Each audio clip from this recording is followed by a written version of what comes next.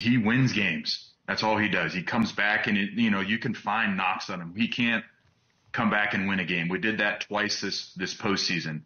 And you look at his numbers, and if you took his name out of there and you just showed numbers from the last 2 years, I think it'd be a completely different conversation. But when I look at a guy like him, if you're studying Brock, you're like, all right, what does he do well? I think he's quick with the football. I think he knows where he's going.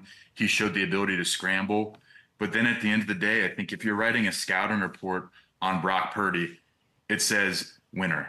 And I think there's a lot to be said for that. And I think people are starting to kind of come around on that a little bit. Obviously, he's got dudes around him. He's got Trent, he's got Christian, he's got Debo, he's got Ayuk, he's got Kittle. Obviously, Kyle is phenomenal as a play caller.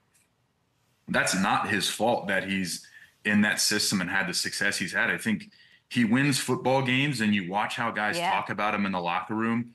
They love him and they believe in him. And man, I root for guys that do it the right way, like I kind of talked about, and I'm a big fan of his.